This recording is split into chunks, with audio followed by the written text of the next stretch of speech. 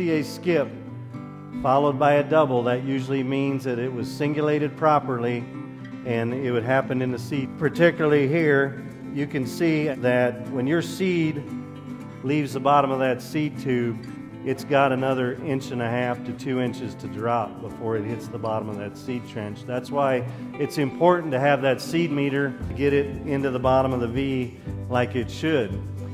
You know, we talk about singulation errors, and that's how the seed is singulated off these meters.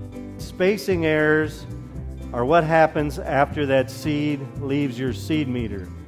That is how that seed is traveling down that seed tube, whether it's coming off that meter and traveling down that seed tube, or we have a lot of ricochet, as you can see in the seed tube at the right.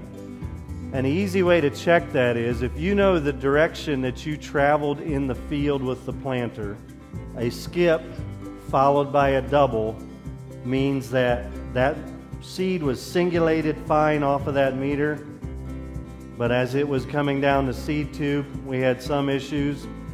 And we talk about singulating off the meter, you know, 93% on up to 99% singulation.